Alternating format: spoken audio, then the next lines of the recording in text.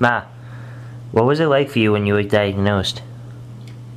I was scared. I was only 16 years old when I was diagnosed with type 1 diabetes.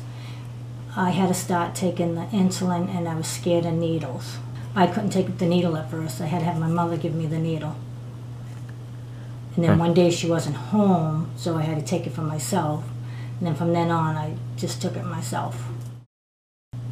How did you feel when you found out that I had diabetes? I cried. Yeah. It was sad because I didn't want you to go through what I had to go through growing up. So you did feel like I would go through the same stuff that you went through? Yes.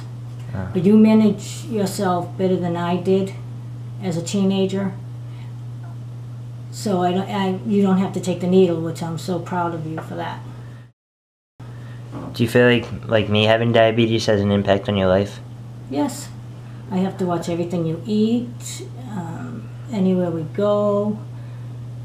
I have to do the food shopping for you. I have to make sure I buy the right foods for you. Do you think it's made us closer?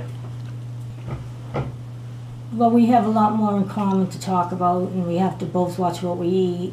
Everyone around us can eat whatever they want, but me and you have to measure everything and watch everything we eat. Have you seen any changes in me since I've had type 2 diabetes? Yeah, you're more independent, and you pretty much learned a lot on your own.